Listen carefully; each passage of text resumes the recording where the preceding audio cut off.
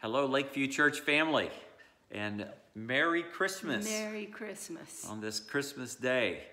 What a strange year that it's been. To say the least. To say the least. And it's been a year where I think people feel disconnected on so many levels because of the distance, you know, the social distance. One pastor said he prefers physical distance rather than a social, because we cannot stop being connected. No, that's part of what Christ wants, and it's part of what we love. Yeah, we want to thank you. And Dorene, you wanted to share some things about I want to thank you for being faithful in so many ways. First of all, being faithful if you've come in person. You have been cooperative, you've worn your mask, you've not given us a hard time for separating you in the sanctuary, and it feels a little awkward, but because you've done that, we can keep the doors open. Indeed. You've been very kind to one another, done virtual hugs or elbows. Thank you. We really appreciate it.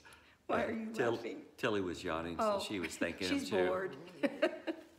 We also want to thank those that stayed home who felt the need to do so. Some of you are greater risk. You know, you're high risk in your age or your health, and you've just said, I just need to stay home, but you've stayed connected. Yeah, many of you, even my mother, she's 88 years old, and she's gotten on the internet to listen. She has. We thank you for doing that. Yep. It keeps you at least connected to us, and I'm telling you, Indeed. the few that have come back just of recent, it's been such a joy. Yeah.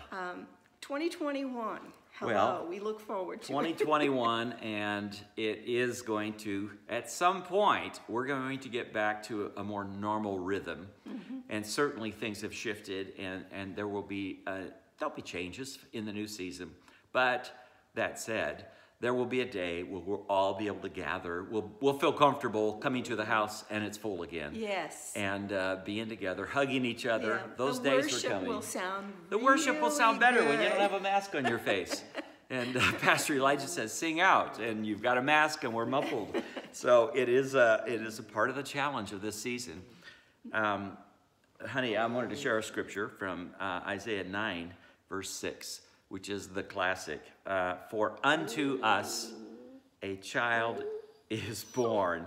Unto us a son is given.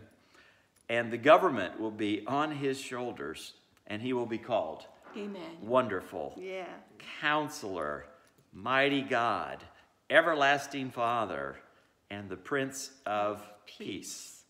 And of his government and peace there will be no end. And so we wanted to just share that scripture with you today and say Merry Christmas. We love you all. We love you. Thank you for standing strong in your faith through this season. Yes. Thank you for just continuing on.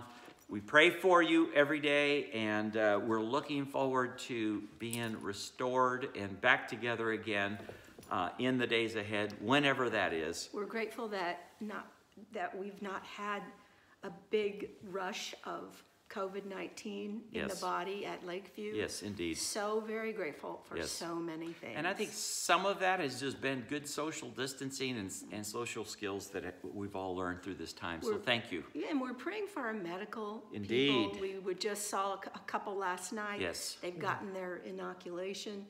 I mean, how exciting is that?